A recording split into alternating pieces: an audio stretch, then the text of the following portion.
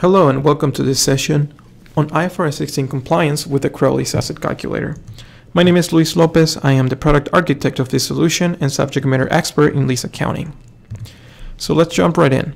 Today we're going to be reviewing example 16 from the illustrative examples. Specifically, this is a modification that increases the scope of a lease by extending the lease term. The lessee enters into a 10-year lease for 5,000 square meters of office space. The annual lease payments are $100,000 or currency units payable at the end of the year. The interest rate implicit in the lease cannot be readily determined, so the lessee will discount this lease using the incremental borrowing rate at the commencement date, which is 6% per year. So we have a resulting payment schedule for $736,009. Note that this is a ordinary annuity or a payment in arrears, so the first payment is discounted. If this was an annuity due, it would not be discounted. Then we have the liability amortization schedule, which the beginning balance will equal the present value of the future minimum lease payments, as well as the asset depreciation schedule. At the beginning of year 7, the lessee and lessor agreed to amend the original lease by extending the contractual lease terms by another 4 years. The annual lease payments are unchanged, but the lessee's incremental borrowing rate at the beginning of year 7 increases to 7% per year. We see the payment schedule equals to $597,130. The lease liability amortization schedule in this case also equals that present value of future minimum lease payments for the modified terms. However, the asset depreciation schedule does not equal the present value of future minimum lease payments.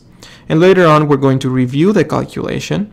But basically what is happening is the adjustment on the lease liability balance is what drives the value of the right of use asset either up or down.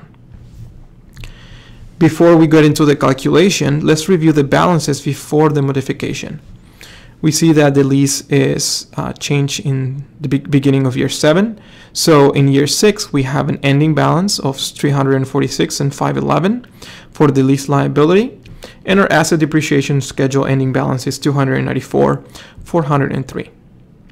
These are the balances that we are going to be using to calculate the adjustment on the lease liability and the right of use asset.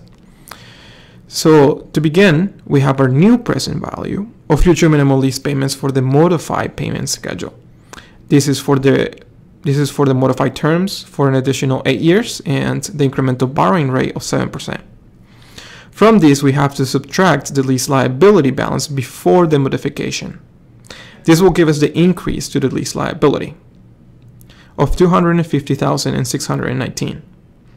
Then we have to calculate the right of use asset balance or the right of use asset adjusted balance.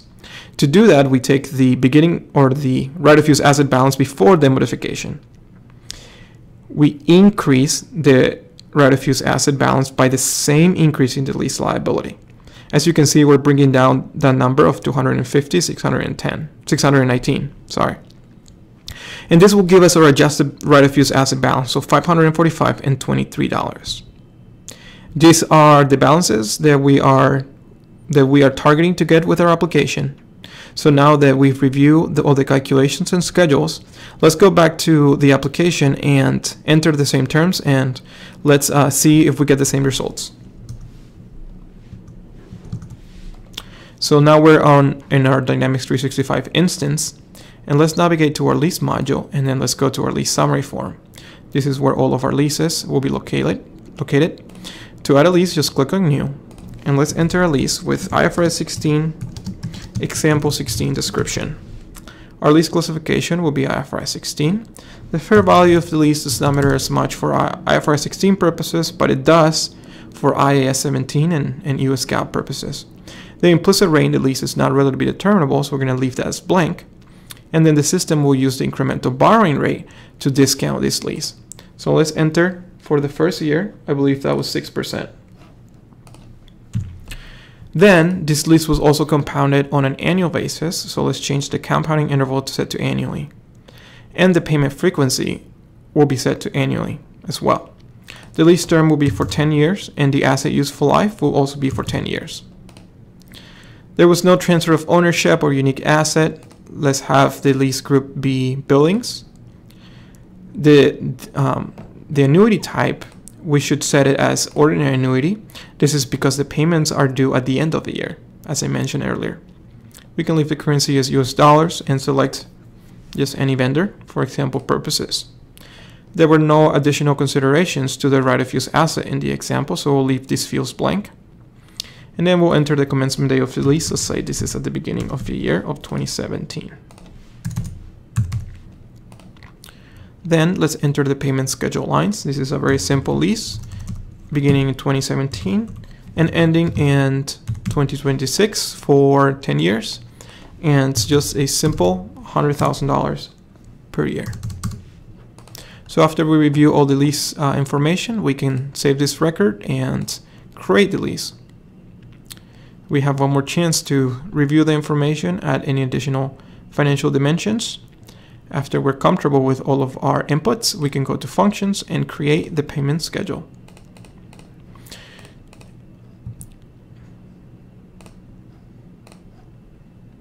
Note that a payment schedule was created for $736,008.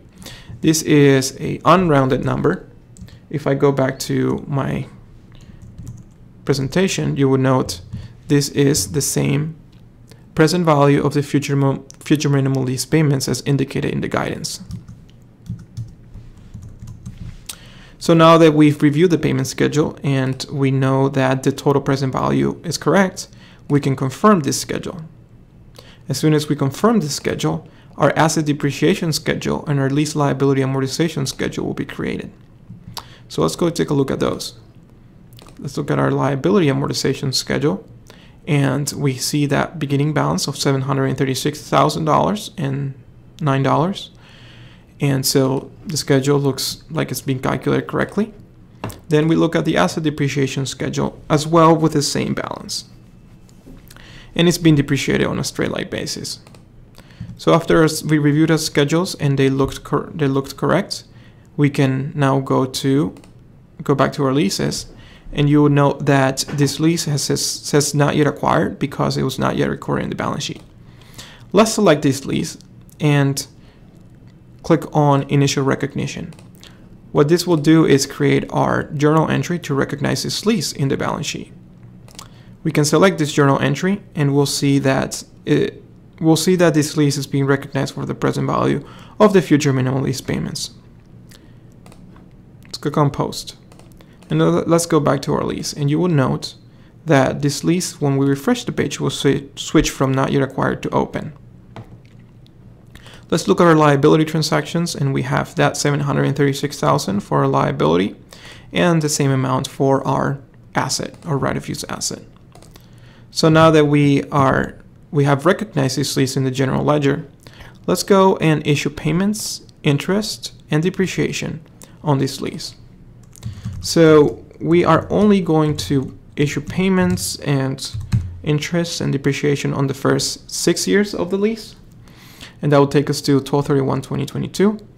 We're going to summarize this entry so that we don't have hundreds of line items or of different journal entries, and then we are going to select that lease.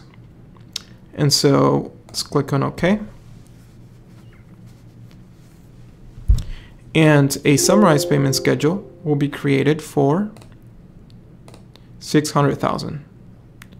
Let's go to that lease, go to Journals and Invoice Journals. It will see the first 6 years were paid with a click of a button. You can click on Post. If we go to our liability transactions, you would note that we have the beginning balance minus the payment. And now what we need to do is accrue for the interest expense on that lease. Now let's go back to our lease journal batch and select our liability amortization schedule from the beginning of the year to the end or to the modification date of this lease.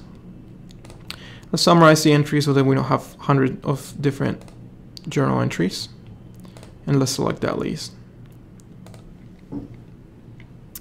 And so what we're going to see is a lease or a journal entry with a balance of, I believe, is 210, and 502. So now that our journal entry was created, let's go to our lease summary form and let's view that general journal. And so that is our journal entry to accrue for the interest expense for the first 6 years of this lease. That looks good, so let's click on post and let's go back to our liability transactions. So you will note that we've recognized this lease, we've issued payments, and we have accrued for the interest on this lease. This will result on an ending balance before the modification of 346 and 510. If I go back to our payment schedules, we have that 346 and 510. So now let's go to our asset, and what we need to do is issue depreciation journal entries to account for the depreciation on the right of use asset. So let's go back to our lease journal batch, our asset depreciation schedule, and let's create journal entries to account for the first 6 years of depreciation, and let's select that lease. Okay.